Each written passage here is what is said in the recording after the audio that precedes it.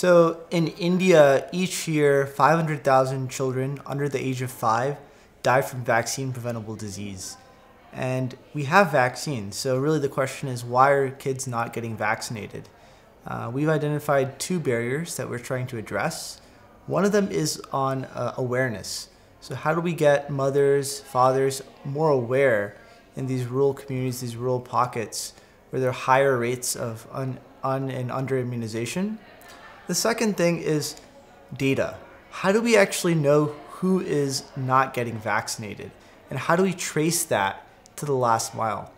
So what we've done is we've built an mHealth solution that cuts at both of these things, both to motivate and to monitor healthcare of the mother and child at the last mile. So how does the system work?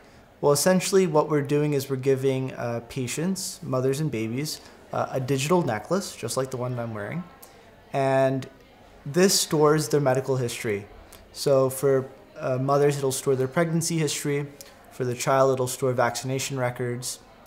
And when the mother and child come to the camp, the health worker now can just scan this chip using their Android device, and they can both read as well as update the medical history.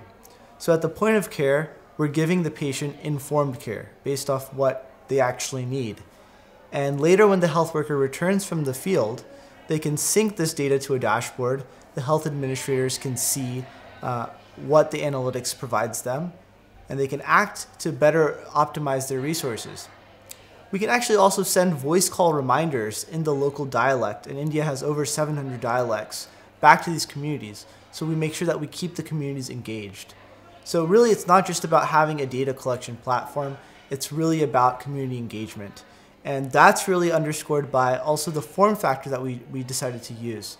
So we're using this necklace. It has a black thread, which has a cultural symbolism that is quite prevalent throughout India and even in many other countries. The black thread is there to protect the child from evil eye or nazar. And we were only able to come up with this form factor after discussing with the community what type of wearable record they preferred. So ultimately, we think that we can address these two issues of data as well as awareness. And in order to do so, we have to make sure that community engagement is at the heart of what we're doing.